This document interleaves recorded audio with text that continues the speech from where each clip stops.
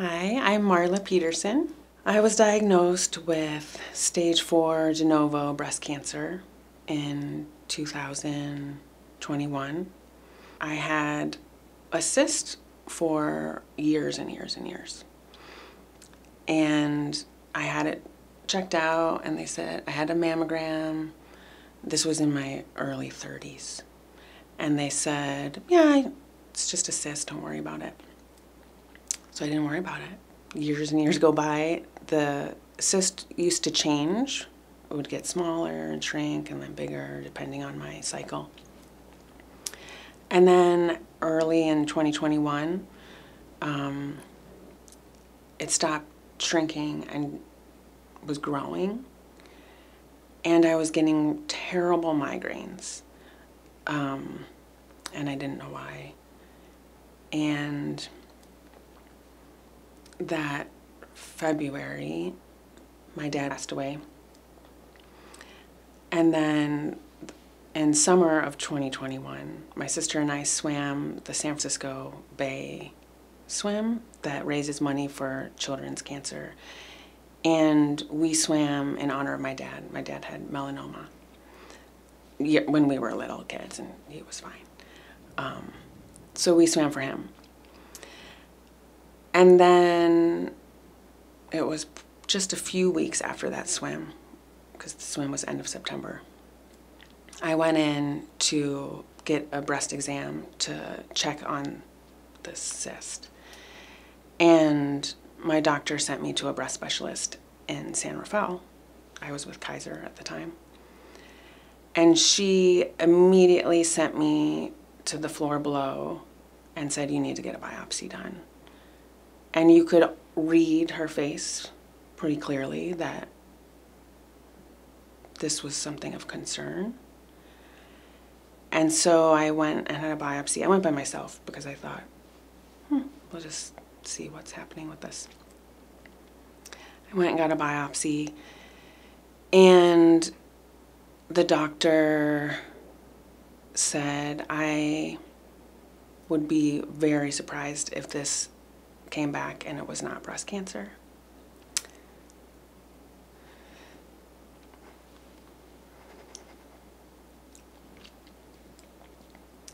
So then I had to drive home, now with breast cancer at the age of 40, a few months after my dad passed away, and wait those 2 grueling days until the doctor calls you back with the official results. And the official results were that this cancer had spread and I had stage 4 cancer, and there were spots in my liver, on my spine, and in my lungs. And then I had to sit my mom down, who had just lost her husband of over 50 years, and tell her now her youngest daughter has stage 4 cancer. And she just looked at me and said, okay, what do we have to do? And that has been our theme since the beginning. It's just, what do we have to do? We can do this. We're in this together. And now I am stage 4 cancer thriver, and I'm NED. I did have an art practice before my cancer diagnosis, and I have been making art since I was a little kid. And my parents really fostered that love of art for me. And I was in art enrichment classes, and my favorite game as a kid was Pictionary. I did art summer camps, and unfortunately in high school you have to take 1 year of art, but then you're so busy with your other classes that often there's no time for more electives. And then I went to college and took an art education intro course, and it just was like a light. I'm like, this is what I want to do. This is this is where I need to be.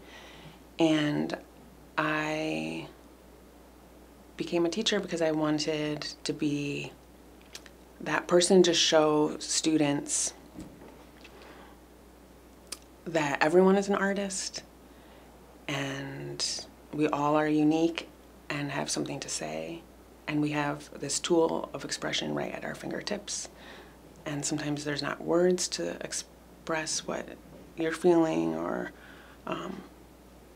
but you can do that through your own style and your own visual creations, and it's all worth celebrating. And I just wanted to provide this safe space for people to explore that creativity.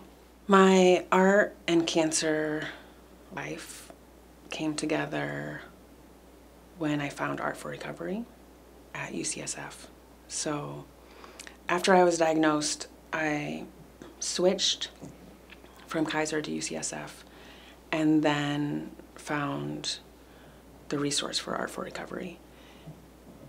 And at the time, I was really flailing. I didn't know how to be supported or what I needed.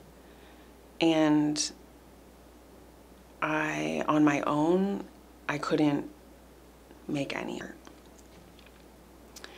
And I tried other support groups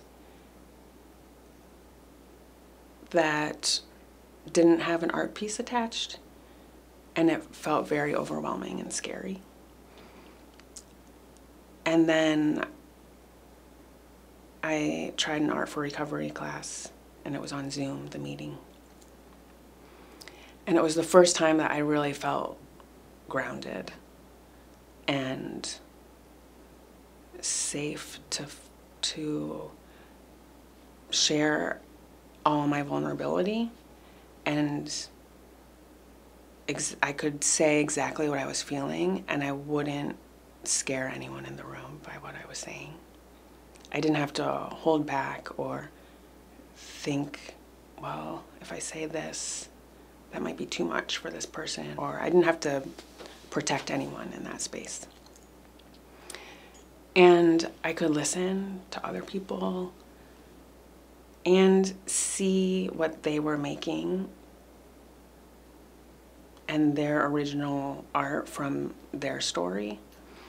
And having that process of not only talking about our experience, but creating from our experience and moving it through our body into this beautiful piece of art was really inspiring, and a much healthier way to process everything that I was thinking about. So I would come in with holding a lot, and then it was a place to release it all and leave feeling more supported and held and really loved. So I have an art show in Mission Bay's lobby, and I made all of that art during that first 2 years, so after diagnosis and then while I was going through chemo. And it's one thing to make all of that work in your house by yourself. It was very therapeutic. It was all of my processing being just laid out onto canvas. And then I was offered to have the show, and so it became available for everyone to see. And this whole experience has been a practice in kind of like breaking myself open and letting people come in and sharing all of it with others. And I mean, really, what's better in life than having these rich, meaningful conversations and experiences with other people, whether they're your friends or strangers, like to be able to learn from each other and grow in this way is really meaningful. And I feel like previously I was so good about keeping all my emotions, just pushing them down into my gut. And, you know, everything was always okay. Like, if I don't speak it and I just carry on and continue with this positive attitude, and not face what's really going on, then it just doesn't exist. You know, I can pretend like I can just ignore that and carry on. But I think maybe that partly is why I became sick. This was like toxic trauma that I lived with for a long time, and I think that can manifest in ways that we don't understand. So now as a parent, I really want to model that we can talk and be open about our feelings and about everything. We can cry, we can laugh, you know, there's days you're looking on the bright side, and it's okay sometimes if you just can't. And we're here for you when you need a little help so you can get back to that bright side. I refer to my cancer experience as a revelation.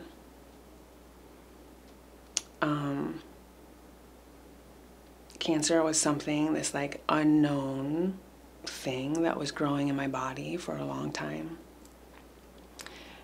And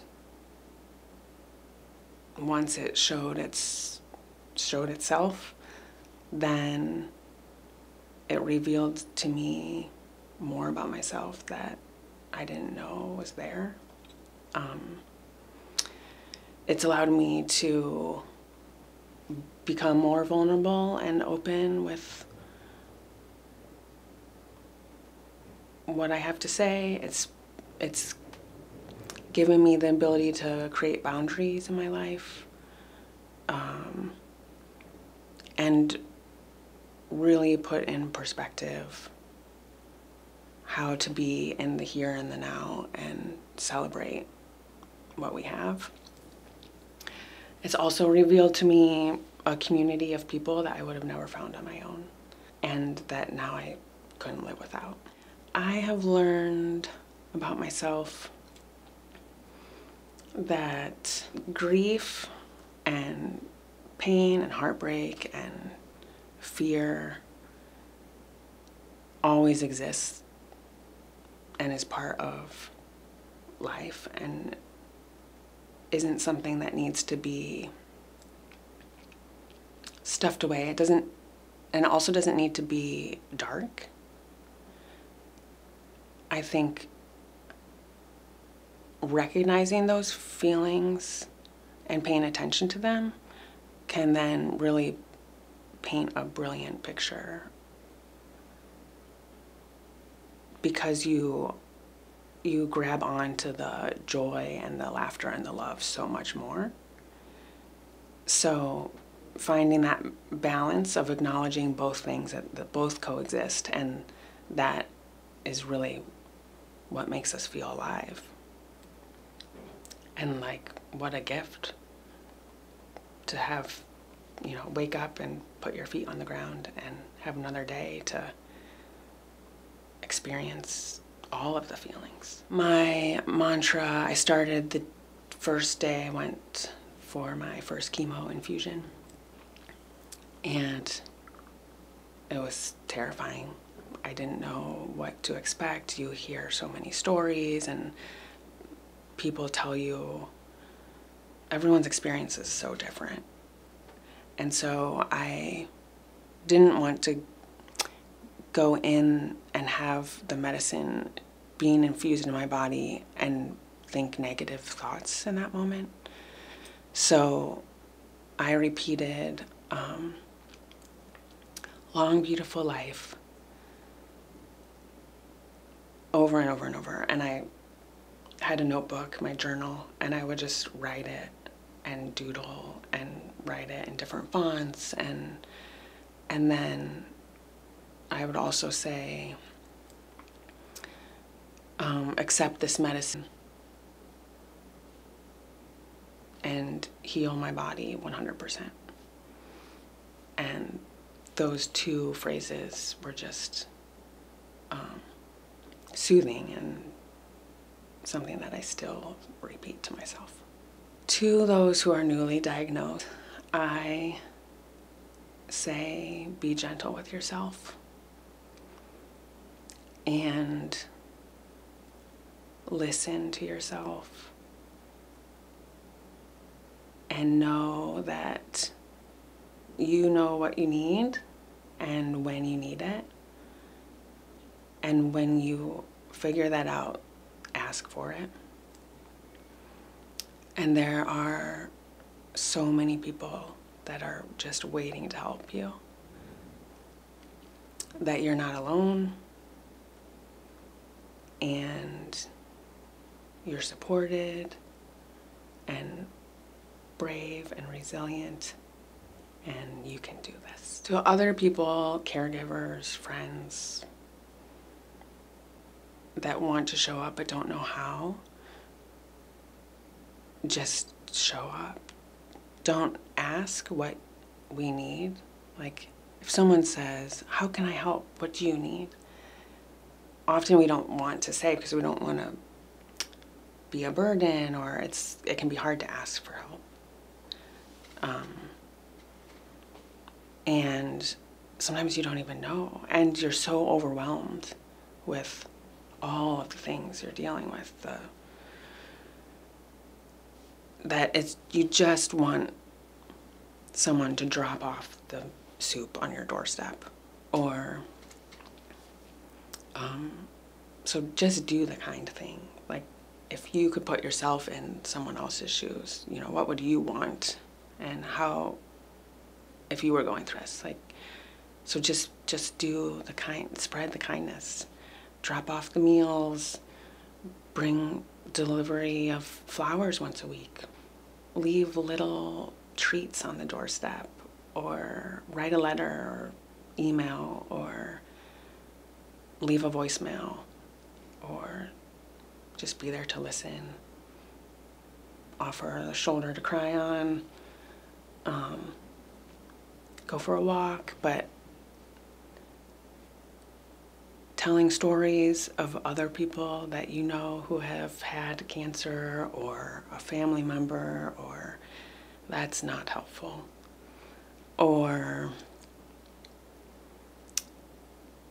you know, finding research that you've found, that's not helpful. Just showing up without being asked. And for the medical team, I think treat each of us as unique individuals with a unique diagnosis, and are the same. No one's going to go through it the same way. Maybe similarities of symptoms or side effects, but for newly diagnosed patients,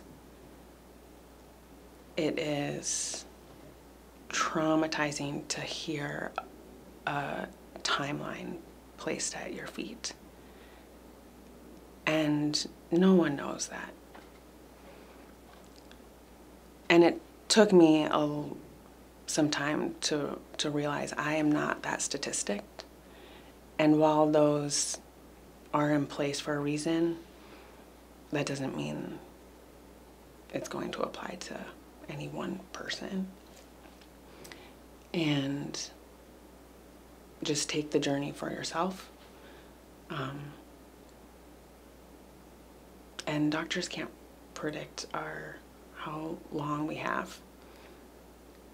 And we know mortality is in our shadows, but that's something we live with and don't need to have it be reminded to us. aha moments in this experience have been how wise and wonderful and brilliant all of these humans are that are dealing with a life-threatening illness, and how they show up so strong and full of life even when they're joining a Zoom call from their hospital bed is amazing. Like, we have so much power and so much ability to recover from anything that we're dealt. And it's in there. So even on those days when it can be so scary and your mind takes you to the future, to a future that is not what you had anticipated or dreamed of, just walk yourself back and live for today, and know that the way that you deal with this experience and how you present yourself honestly and as real as possible to those around you, that's going to help them when the time comes that you're no longer here. My name is Marla Pedersen, and I am Art for Recovery. Yay.